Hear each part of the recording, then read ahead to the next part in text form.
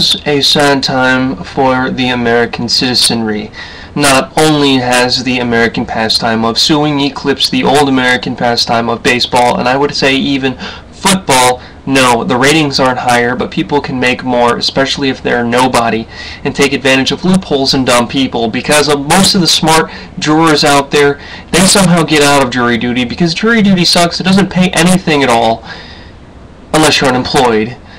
And the only people that are left are the people dumb enough to actually not get out of jury duty. And they are the people that we depend on to tell the world who's innocent and who's not.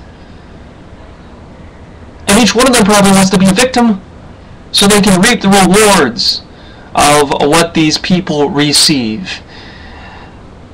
And it seems that America and Americans in general have forgotten how to be genuine, how to be honest to themselves and to the rest of society. They say, things aren't fair. Things aren't right. Why am I here? Why is this going on? The world's against me. Society is at fault. But no, it is not. It is those people, and I'm not saying the jurors, they might have believed their own BS.